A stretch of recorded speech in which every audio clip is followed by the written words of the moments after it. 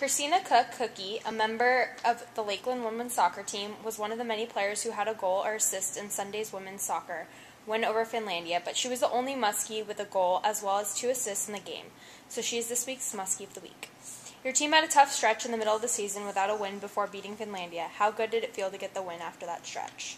It felt really good. We've been working really hard. We've had a lot of injuries that we've been trying to deal with.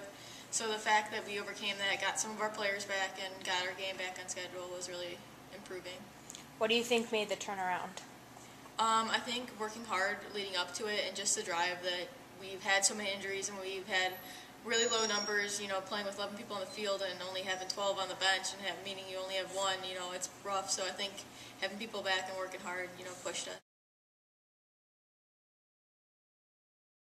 It was really overwhelming and it was hard, but looking back at what I've done here at Lakeland, you can see my progress, the team's progress, and I think next year definitely the underclassmen have some big shoes to fill with some of the seniors leaving, but I think they can do it. They have a lot of potential on the team.